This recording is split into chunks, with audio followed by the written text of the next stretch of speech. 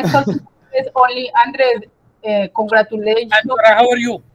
I think you did a good job changing people the mentally of my country. And makes me so proud for you. I'm happy. Like I'm so, listening to Andres' story, I feel so angry about some people here. They have a negative stereotype. Yes, Stereotype? that's Yeah. right. Like when they think of this country, they think bad. They focus on bad. When they think of this country, they focus on bad. Like I hate this. Did you see, everybody, that my job as a teacher is not just to teach you English, but to promote your country? Did you see this? I always, Yes. like, for example, Juan said, I'm from Iraq.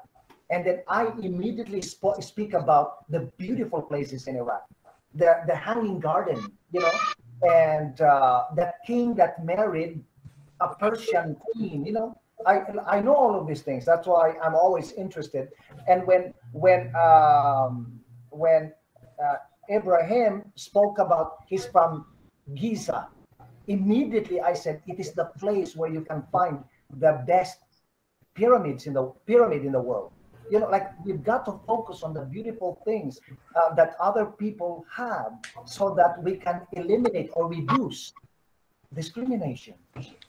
We cannot focus on negative things about people. You know what I mean? If we do that, we can never have peace in the world.